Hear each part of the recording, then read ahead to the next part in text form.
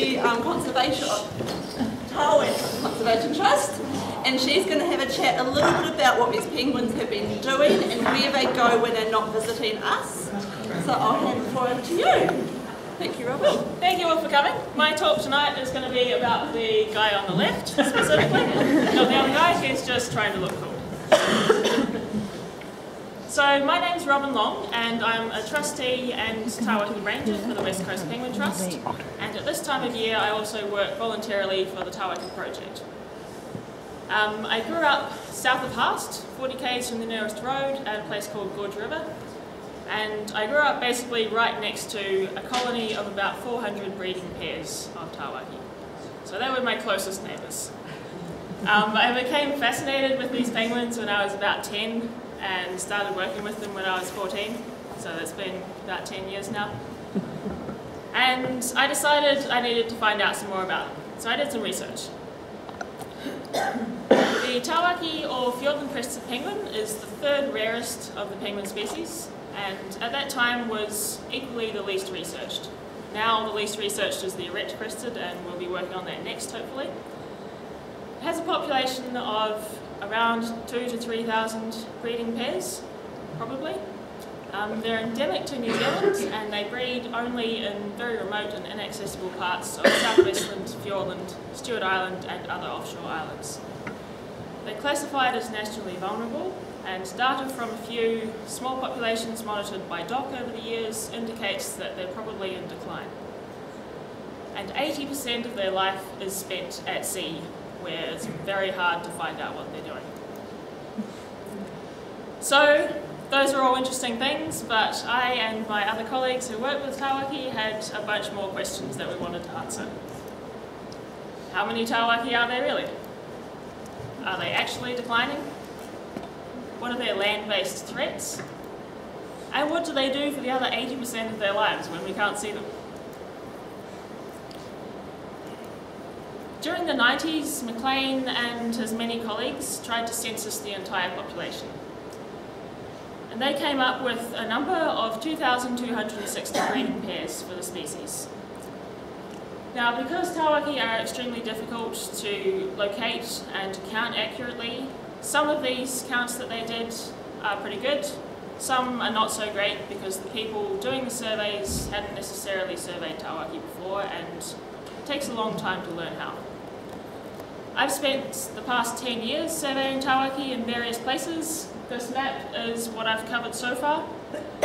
So far I've counted over 1,300 nests, which is apparently half of the population, but as you can see I've barely scratched the surface. And I haven't really started on Fiordland at all, so we don't know what's out there. I found that they nest in a huge variation of different habitats. It depends on the area they're in, and even within an area there are many exceptions to their general rules. They can be found anywhere from sea level to probably 100 metres above sea level. And this photo on the bottom right is from a nest at 60 metres elevation with a lovely view that they can't see because they're under a log. In South Westland, they tend to favour dense impenetrable kiki or mature podocarp broadleaf forest, nesting under logs and in the sides of creeks. In Milford Sound, one of my favourite colonies that I've just been working with for the last 3 weeks, they nest underground. So there's old glacial moraine boulders that forest has grown on top, and the Tawaki are breeding in this network of tunnels underneath that. Some of them are a couple of metres below the ground surface, several metres into the side of the hill. Impossible to count accurately, but I really respect them for their effort to be difficult. This year I spent the first week of September on Stewart Island with a friend, walking and sometimes rock climbing along the cliffy coastline there. And this photo on the bottom left is a photo of some of the Tawaki breeding there. What we found was that they nested almost exclusively in sea caves.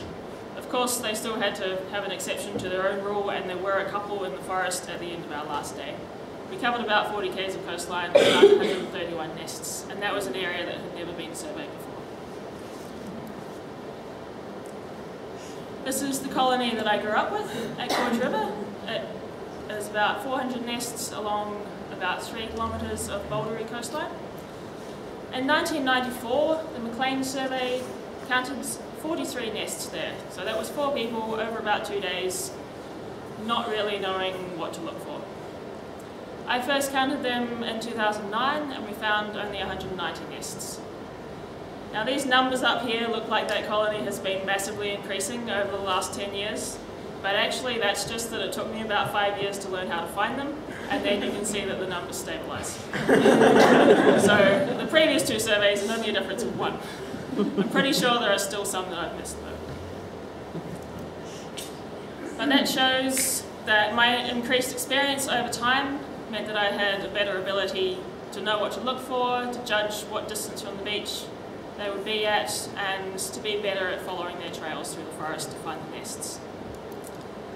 Therefore, considerable experience is necessary to acquire the skills to actually find Tawaki in the first place. And based on going to Stewart Island and Milford Sound, you pretty much have to learn it all over again when you go to a new area. In conclusion, the results of my surveying work show that there may be a larger population of Tawaki than indicated by previous research. To determine population trends in an area, I think the same person needs to go back and do the subsequent surveys so that you don't have that observer bias. This year I finished surveying the colony on Herutaniwha Point, which we've just heard about, which is the northernmost population for this species. I came up with exactly the same number as in 1992. So although data from some areas shows that they're declining, based on my surveying stuff, I think that they are probably fairly stable. However, even if there is a large population and even if they are stable, they're still the 3rd rarest penguin species and definitely in need of protection and further research. From 2014 to 2017, we, the West Coast Penguin Trust, have been carrying out a study to look at the impacts of introduced mammals on Tawaki breeding. So we carried this out at 2 sites, at Gorge River, where I grew up, and at Jackson Head, just south of Haast, over those 4 years. And at each of those sites we had 10 motion sensing cameras, each one trained on a nest to see who came and visited the nest.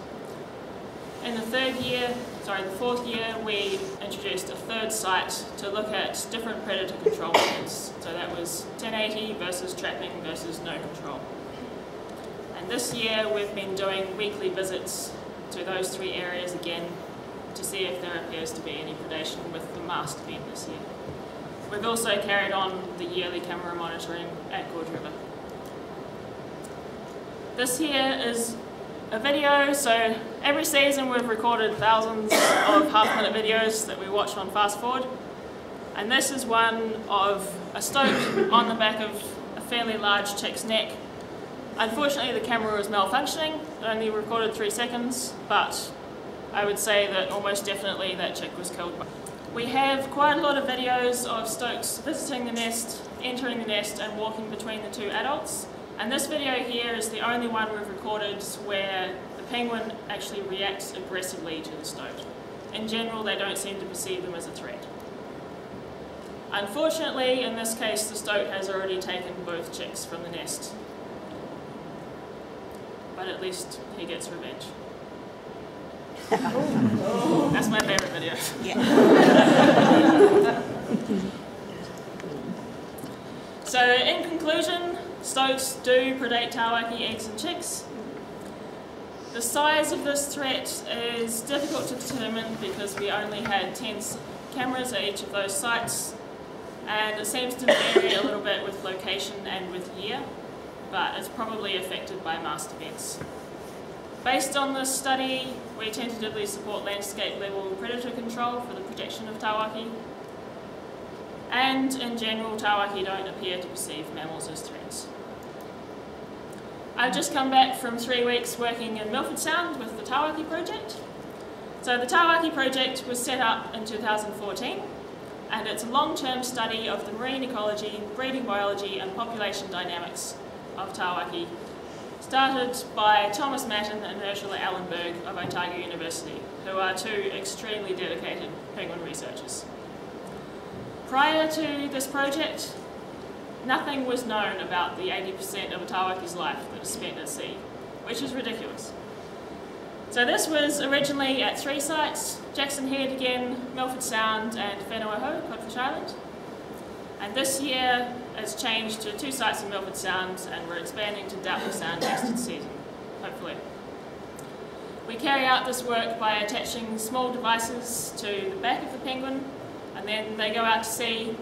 It records GPS locations of where they go, how deep they dive, and accelerometer data of the way that they swim. And then we sit on the beach for 8 to 12 hours a day waiting for them to come home so that we can get some data. Sometimes until 3 in the morning. We've found from this study that the foraging range of these birds depends a lot on where they're breeding. So the west coast ones were feeding 20 to 40 k's offshore, pelagically, and quite differently to the Milford Sound ones. The Milford Sound ones, until this season, were staying almost entirely within the fjord. This year's been a bit different. And then on Whenua-Ho, they kind of hug the coast and feed in much shallower water. This is really good for them because it means that when we have climatic events like El Nino, they are affected differently in those different areas.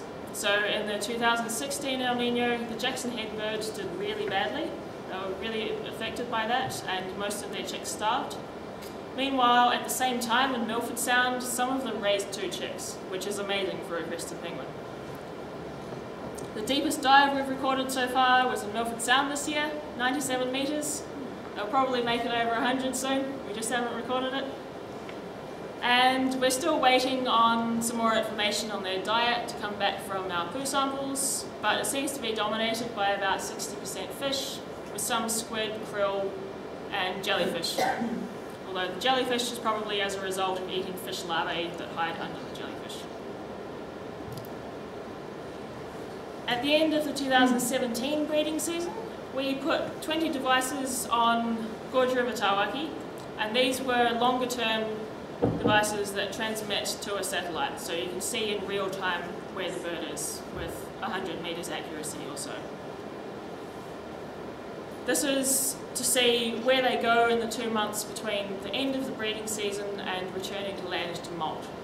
So when they return to land, they need to have pretty much doubled their body weight so that they can fast for 3 weeks and completely replace all of their feathers. So it's really important that they go somewhere with an exceptionally good food source.